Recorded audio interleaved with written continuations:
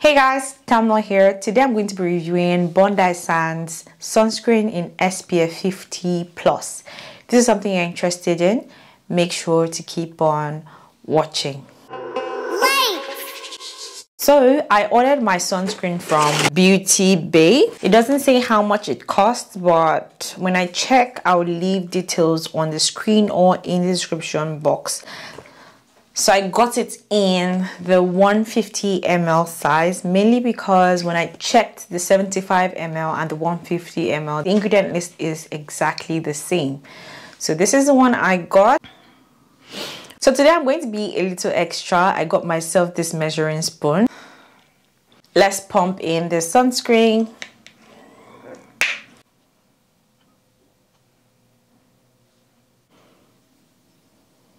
Just trying to clean the corners. So this is the excess one. I'm just going to take this and wipe it here. Time to apply this to my face. So I still have a little left here, but it's fine. I'll come back for it.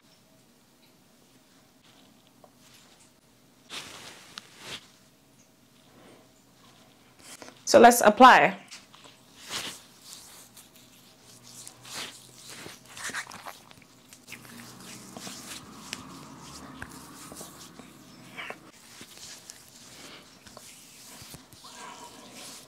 Okay, so this is just a little one I have left. I'm just going to put that here.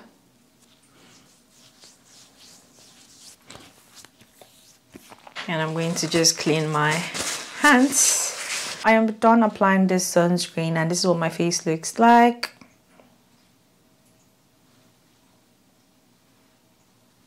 Okay, so I'm looking at myself in the mirror and I can definitely notice that this gives my skin a shine or a glow. So my first impression on this sunscreen is that it does give you a dewy look. It is not greasy on the skin, or it is not greasy on my skin, but definitely leaves me looking dewy. So I'm on the brand's website now and I want to read the description of this sunscreen. This sunscreen is described to provide one with UVA and UVB protection. It is a fragrance-free formula that is fast absorbing and it is gentle on the skin.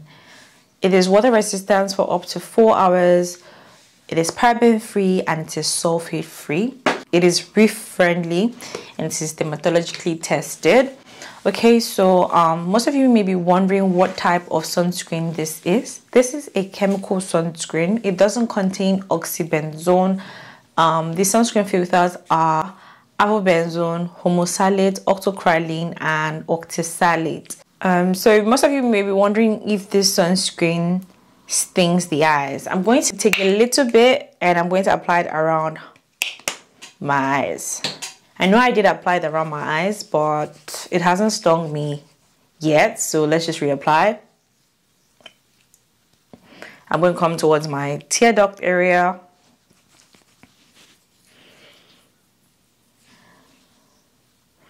So let's see.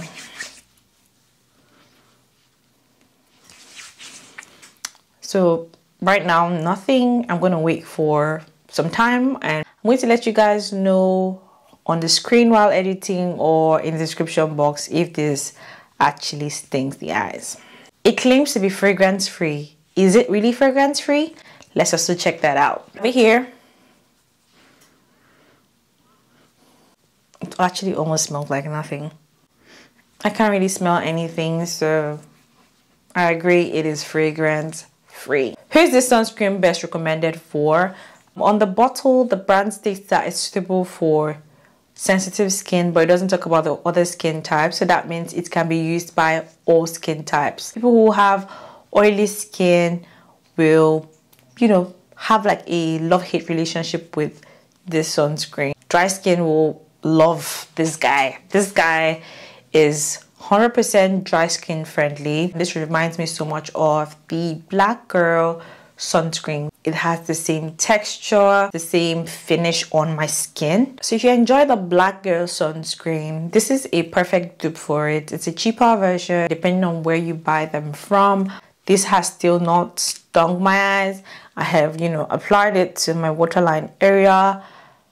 Still nothing. But however, it entered my mouth weirdly and I don't know how.